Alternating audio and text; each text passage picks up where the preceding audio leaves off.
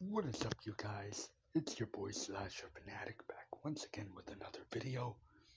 And this time, guys, this will be my review of the brand new slasher comedy Totally Killer. Yes, guys, I actually just now got done watching it, and overall, it was a pretty good little slasher movie. And now the premise of this movie, Totally Killer, is that a girl, right? Um, uh, our main character, who is in high school, of course, she witnesses her mother get murdered at the hands of the Sweet 16 killer, as he's called in the movie, and she time travels, right, back to the year of 1987, where she's pretty much gotta,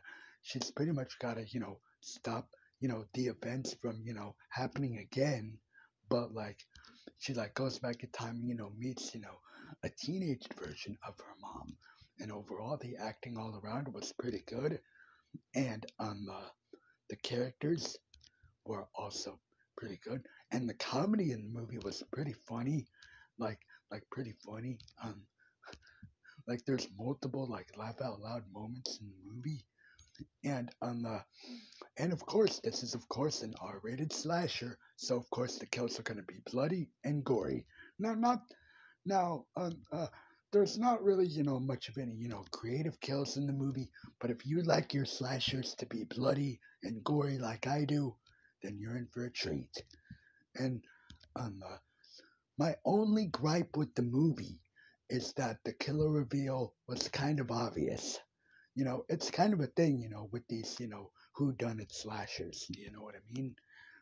You know, where you're obviously trying to pinpoint on who the killer could be, but like yeah. But anyway, guys, overall, if you like slasher comedies like Happy Death Day, which was pretty much Groundhog Day but a slasher, or Freaky, which is pretty much Freaky Friday but a slasher, you'll love Totally Killer, which is pretty much a Back to the Future but as a slasher. Overall, though, guys, I give Totally Killer a 9 out of 10. I really, really did enjoy it.